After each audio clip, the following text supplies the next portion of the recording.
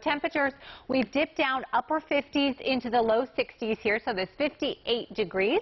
Let's see who this is from. Our good friends Barbara and Wayne, Cave Camp in Bel Air. Yes, enjoy the convertible while you can, because I would say, yeah, starting pretty soon, it's just going to be too chilly for that.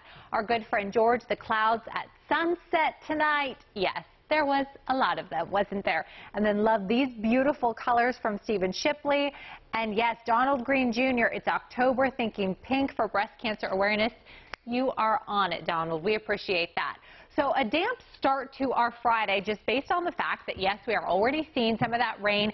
I think it's going to stick with us for the majority of the night. But changes on the way, so sunshine by lunchtime, a crisp afternoon with temperatures topping out only in the upper 60s. Remember that we were in the 70s today, so we topped out 74 degrees today. The cold front has moved through and it is getting the job done.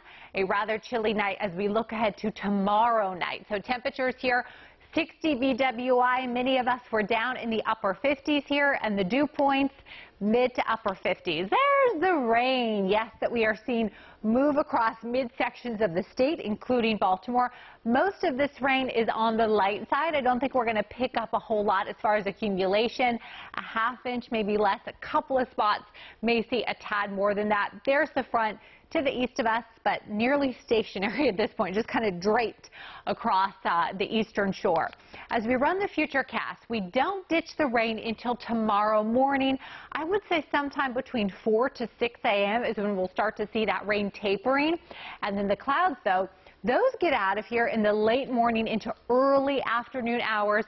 We're going to end up seeing a nice dose of sunshine by tomorrow afternoon, and then it sticks with us all weekend long.